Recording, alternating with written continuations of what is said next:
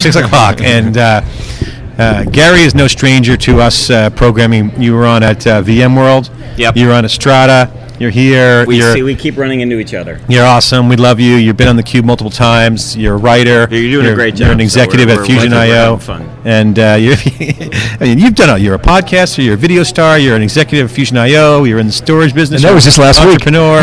So what are you doing today? Well, so today I'm here with Fusion.io. We're sponsoring SNW. We have a big booth. You got some candy here? This is one of our products. Yeah, we'll see. I don't know if we can fit that into the machinery here in the videos. I'll do the whole Vanna thing here later. But so the demo, just to share with folks who might not have a chance to be here in person, the demonstration we're doing today regarding our Fusion.io drives is that we have this gigantic video wall, and the video wall is supported by 20 servers. Each server is serving 225 video streams, so that's a total of 4,500 video streams coming off a single Fusion.io drive product. Now that product is a little bit different than this one. Can we get that for this QoS for our bandwidth? Yeah. Come on, you guys are the ones stealing the connectivity. So, well, no, this is because it's just local. This is just video streaming locally. Okay, so what am I showing here? We're going to go. So this is real our, quick. Then we'll go back to your thing. Yeah, sure. This is our IO Drive Octal product. Oh, sorry, the IO Drive Octal is in the demo booth. This is our IO Drive Duo. So this product is a PCIe-based flash memory card that can go inside a data center server and basically be used to accelerate databases and applications. Now it's flash memory based, which is obviously much faster than traditional rotating spinning disks. And the real fun part about what's happening right now is we're seeing this trend of taking the process critical data or the active data and putting it as close as possible to the CPU. You know, we went through this wave, really part of the Storage Networking Industry Association, about centralizing storage external to the servers. You know, first we had it internal to the servers, then we externalized it. Now we're finding that in order to get the performance that's needed, we have to put it back to the CPU. It also has to be in the same kind of silicon that we have with the CPU to match up the speeds and feeds. And you know, today's servers, they're dealing with more data, they're dealing with more connectivity. People are coming in through every manner possible, not only just computers, but laptops and mobile phones. And nobody has any patience. We need everything right away. Yeah. And so these I/O drives that we deliver to customers, they can place them in their data center servers, speed up their Oracle database, their Microsoft SQL Server database, or use it for virtualization. VDI, as you guys know, is a huge hot topic these days, and we're finding a lot of folks who are able to deliver more virtual machines per server using this kind of product. So that's, you know, a quick overview of what's. But it's interesting, the trend you talk about. For a decade and a half, we pushed function out. Yeah, to you the know, other side of the channel, and now it's coming back. Exactly. But the difference is this time it's persistent. This time it's persistent. Right? And it wasn't before. So what does that mean? Well, let's go back. I mean, we'll do a little quick history lesson because I think it's kind of fun. And you know, all this started at the Storage Networking Industry Association. Oh, I don't know, 12, 13, 14 years ago. So what happened is we had servers with disk drives inside them, and that was the model. And the way to get performance out of that infrastructure was to use more disk drives, string them all together. But if you need all those disk drives in a single server, you can only fit so many in that server.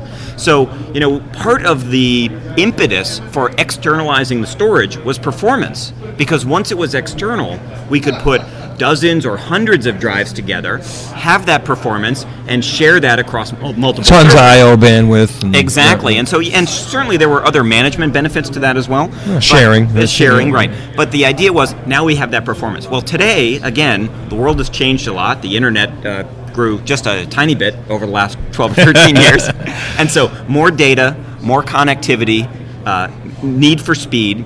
And so now what we find is, if the server is dealing with a request and it has to turn around and, you know, go get that from the SAN that's back at the other end of the room, the latency is just too much of an impediment. So by now taking the process critical data and putting it right into the server, using an I/O drive, we're finding that we're able to get the performance improvement that people need to meet these kind of workloads. And what we're calling this is really, we wrap this up in sort of data decentralization, where you can, you know, we wanted some of the data that was centralized, but now we want to decentralize some, just like we've decentralized CPUs.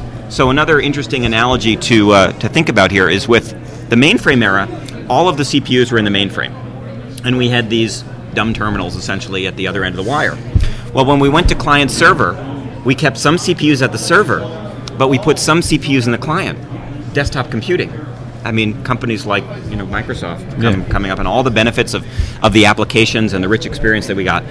Well, now the same thing's happening with performance-oriented storage. We don't want to keep it all locked up inside the equivalent of a storage mainframe and have the servers have to do these acrobatics to go get it and bring it forth. We want to put that process-critical data right into the server, and so we sort of refer to that framework as data decentralization. And you talked about the latency. Now that's twofold, right? Because not only is the disk spinning, but there's all kinds of overheads associated with it, right? So in other words, why can't I just shove in a bunch of SSDs into an array, for example? So it's technically possible to do so. But one of the things that happens in that scenario is you're dealing with a lot of legacy storage protocols. So most frequent ones that we talk about are things like SATA or SAS, SCSI. And so those protocols were designed for rotating media and did a great job. SCSI actually was designed for tape, I think. Before that, I have to check my history books. But in the world of flash media, that doesn't always do justice to what flash memory is capable of. And so what we advocate is let's put flash memory in the best position to succeed.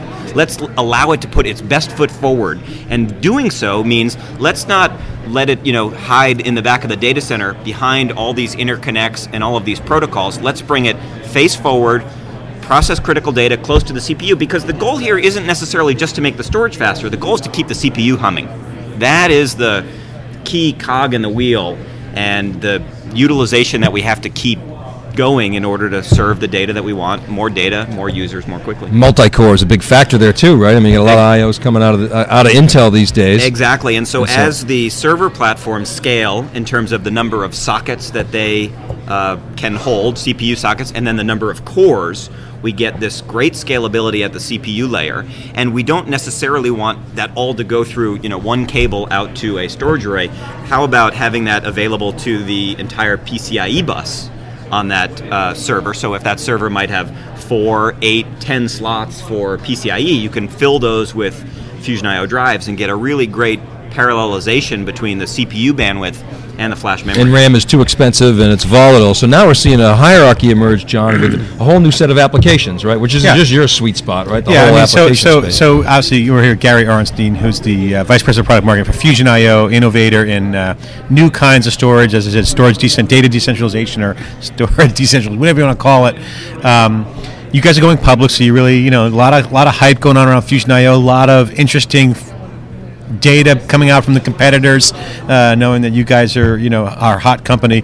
And I wrote a post about this, and I want to just ask you this, and that is that there are new companies out there that are these new franchises, the Zyngas, the Facebooks, the Twitter, these new applications that are seeing massive scale, that are relying on things like very intensive database-driven type applications, custom open source coding. Facebook and Twitter, it's documented in their history about how they're homegrowing a lot of this stuff and operating at scale. And so you guys, sell into these kinds of environments. And so, there was some posts going around the ideal market for you guys. And one of the things I said was, it's not about selling into Facebook as a per unit thing or selling into Twitter as a per unit thing. It's about how many environments are going to look like Facebook. So the question to you is, what's going on in the marketplace? Are more companies going to look like Facebook, or more enterprises going to look like Facebook? How does a Facebook or a Twitter or a Zynga, people who are built on cloud, built on essentially high-scale data centers, using cutting-edge techniques like SSD, how are they a proxy for what the future enterprise will look like? Yeah, the future service provider? I think that's a great question. And I think we have to look at it, certainly companies that are operating at that scale with those kind of applications are a leading indicator of what might come in certain other markets. But at the same time, the applications of a company like a Facebook or a Zynga or a Twitter or something are very different from some of the classic enterprise applications. So I'm not sure it's a one-to-one type of relationship of, if one of these large web scale companies is building their architecture like this today, we're going to see that in the enterprise in 2 years. I don't think we can draw necessarily such not a one-to-one, but one-to-one. A philosophical mindset, or even sometimes a platform. I mean, they're using open source. There's a consumerization of IT trend that's being talked about here that's pretty heavily. I mean, I think mobility and cloud. I think what is interesting is that the change in the amount of data, the amount of connectivity, and the need for speed is universal across these different markets. So whether you're in the web scale market or you're in the enterprise market, everybody's dealing with those same three issues. And so we might solve them a little differently. We might solve a solution for an Oracle database a little bit differently than we would solve a solution to serve millions of photos to millions of users. But the underlying issues there are common, which is that we can no longer rely in today's world, more data, more users, more quickly, of going back to this rotating mechanical media in order to serve the data. So, I don't know if that answers the question. We asked some of the people at the Strata conference, what's the top markets, and we thought, I thought web would be, large scale web apps would be, or platforms would be number one. Yahoo, Facebook, Google. Right. But apparently, government 2.0, military, healthcare, finance, these are verticals geophysical that are exploding utilities. Data. Yeah. So smart grids. It's not just Facebook and Zynga and Yahoo. Yeah. It's these other verticals. I'll tell you, one of the most interesting things I've seen around is companies that are dealing with essentially three workflows in one, which is they have to capture a whole bunch of data, often in real time. So if you think about things like capturing weather data or capturing some kind of sensor-related data, so there's that incoming stream. Then, of course, everybody wants to visualize or somehow make sense of that data in real time, because we all, can't wait for half a second. And then the third thing going on at the same time is they likely can't keep all of that stuff that they need, so they need to decide how they're going to archive some of that data. So these three kind of workflows, the capture, the real-time analysis, and then the simultaneous deciding of, how am I going to archive this? That's a really unique problem that you just can't solve with traditional technologies. And you need this kind of approach of take that process-critical data, bring it right into the CPU, active data close to the processing, keep the processing humming, and deal with these workflows simultaneously. So, the other thing is that I think that the web stuff is very interesting and a great indicator of what's coming, but the enterprise market is really adopting this kind of technology en masse, and we see solutions. What are the drivers? What are the drivers? The drivers there are databases, and who doesn't want their database to go faster, right? So keep in mind, we talk a lot about applications, but the applications are supported by databases. So whether that's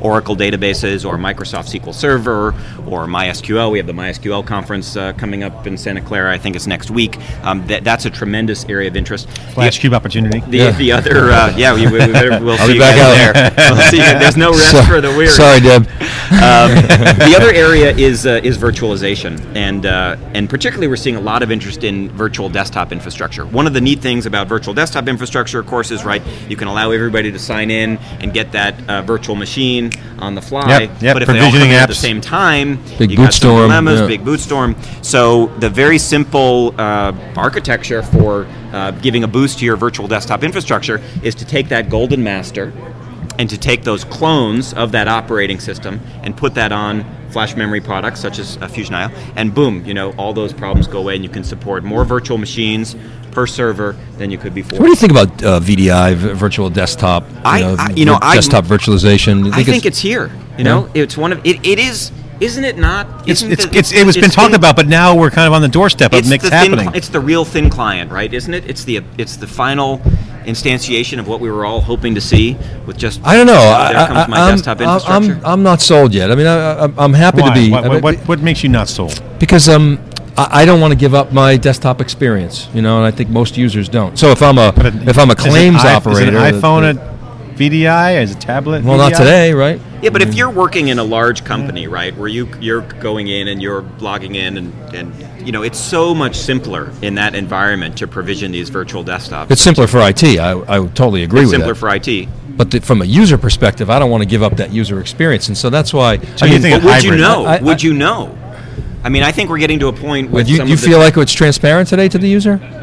Enterprise, maybe? We're not using virtual. I think if you're a claims, adjuster, if you're working on the claims desk all day, or you're doing, call center, yes, it fits there. But I think for what you were talking about, Gary, about the thin client vision, the Scott McNeely vision of thin client, I don't think we're there yet. I don't think we're ever going to be there. You're never going to have to take away hard disk from somebody. And they're going to have hard disk to play with. And I think because the economics aren't there for a virtual desktop. Yeah, but the economics on the for companies that are deploying this clearly are there. right? Yeah, oh yeah. So for those use for cases those where it use works, cases it works where they're- great. I agree with you. Yeah. So that's where we're seeing a lot of the Okay. interest, right? For companies that want to deploy lots of virtual desktops to lots of users, they're able to support more per server. I think than I they could agree. with Agree. the I think I'm going to conventional go with Gary on this one, because I think it's here. I'll tell you why. I think that back in the PC era, back in I'd say early '90s, the notion when the 46 kind of hit, Pentium was right on the next gen. You saw a mass distribution of PCs, and every distributor or reseller at the time was basically doing burn disks because the resellers didn't want to load Windows on every machine. So from a bottleneck standpoint, the dealers would. I remember the days.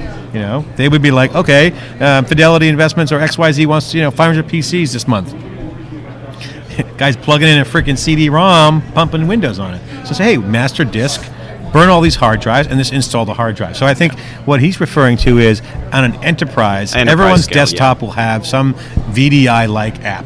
Right. You might have a storage. hybrid too, right? You might have a local desktop application or environment for the people who need that. Yep. But the ability to pull up a virtual desktop environment. So That's let's my talk angle. about what this means for Microsoft, because Microsoft friggin' hates desktop virtualization, Yeah, right? they because should, it's 'cause, really they're disruptive slow. to I don't know. Microsoft. I mean, they're doing a lot of promotion around. Of course they are, right? Oh, yeah, absolutely. But so when desktop virtualization first started, to come out, Microsoft was poo-pooing it. Right now, of course, Microsoft's embracing it because they don't want to. Because no one's upgrading Windows 7. Well, Maybe so 'cause they like so it but now. my point is this: we're going to test the lock-in that Microsoft has, and I actually think Microsoft has plenty of knobs that they can turn to keep the VDI camp economically less feasible. They'll just keep ratcheting out, changing the licensing, keeping those customers locked in and keep extracting that rent. It'll be interesting to watch. So lock-in is now passé, right? So would you agree? Lock-in Well, is let's see. passé? Or has it ever been in vogue? Well, certainly it has Oracle and been. Microsoft. Well, it in depends if you particular. talk about from a vendor perspective or from an end user perspective. That's always been the end game. Yeah, vendors love lock-in, right? I mean, come on, who doesn't like lock-in? But Tell me, VMware doesn't have lock-in? I mean, they have a degree of lock-in, right? it's all about choices, right? So Does Yeah. Google have lock-in? do we have more choice than we did 10 years ago? So Yeah, this is a no. digression, I but don't it's know. a fun one. It Was is the a fun world one. better or worse when the only choice was an IBM laptop, Windows, BlackBerry, and Microsoft Exchange? I sometimes long for those years.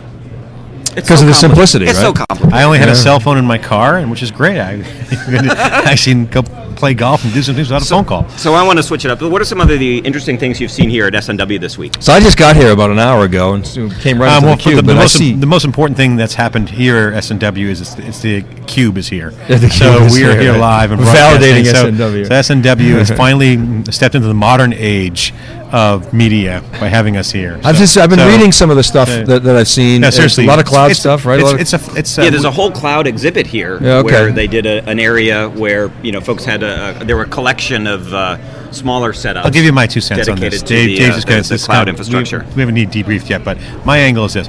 The era of innovation is obviously on SNW. They're using Silicon Valley as the kind of place to kind of domicile around innovation. So Is this the first time that SNW has been held in Silicon Valley? I was that told I can remember. that in the old days it was held here, but certainly for the first time in the last 5 or 6 years. So it's an old show. You guys know it's my first time, and I know about the big whales that were here. But in essence, storage has changed. It's changing, right? And you guys, Yeah. know that. You're at Fusion IO. So innovation is the theme. And I think that's just more of a kind of a bumper sticker to get people pumped up. But the theme I've heard from people is twofold: cloud and SSD. This is about flash. Flash memory, Heard a lot of people flash this, flash that. And David Floyer from Wikibon and I were talking at lunch. Performance is a hot one. Yeah. So to me, this is coming out of the underlying thread here is performance, performance, performance. Yeah, In performance context is to- important, but what I like to share with folks is performance is often the thing that drives people to these kind of solutions, but it also there has to be a kicker for cost savings, right? Performance without some cost savings is just you're just sort of off for having fun.